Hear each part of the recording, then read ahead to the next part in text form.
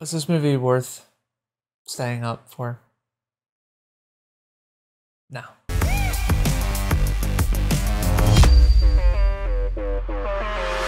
Just saying, Push did it better.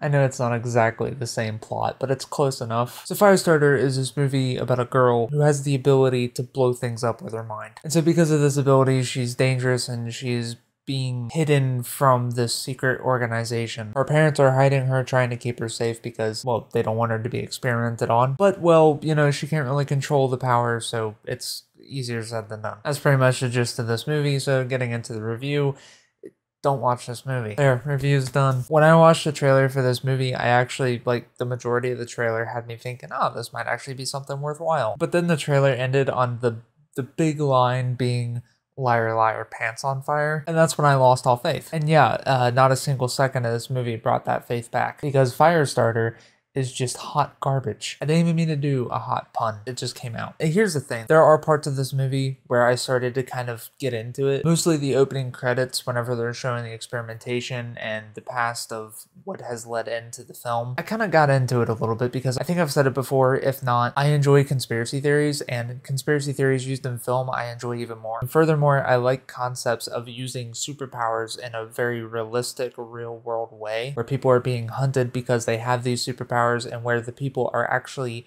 harming themselves by using powers because they are still ultimately mortal. How is that affecting your natural body as it is? Especially if the superpower doesn't accommodate your body with changes to adjust to said superpower. So yeah, that part of this movie I actually kind of got into, but it never goes into it, to be clear. It's the opening credits, so it's just little flashes of poor video and surveillance and stuff like that. But yeah, that's like the only... That's a bad insult right there. The opening credits are the coolest part of this film to me. And I want to see that movie. That would be a cool movie. But Firestarter isn't that movie. And it doesn't use the superpower side of the story to any of its possible advantages. Like, this could have been a cool popcorn flick in the least, but no. And it fell apart because I think it tried to focus more on being like a family-oriented film, not like family-friendly film, but like oriented on the idea of family and sticking together, stuff like that, I guess. I don't know, that's kind of the vibe that I was getting from it, and it just completely ruined it. But not only did that fall apart, also the pacing fell apart. I swear this is the longest hour and a half that I've ever experienced.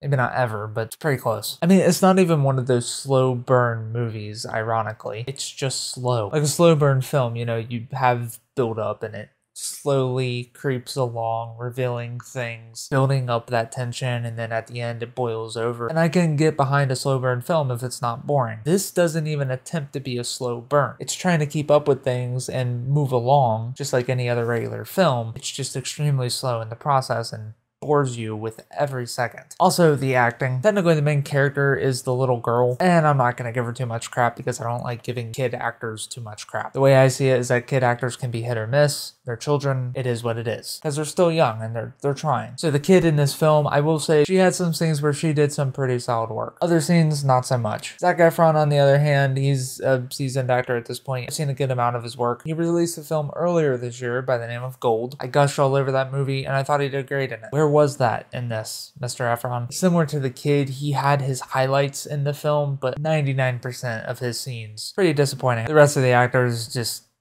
whatever. Completely forgettable. I'll probably forget they were even in the movie by the time I get this video done. And I mean, that's pretty much the movie as a whole. It happened.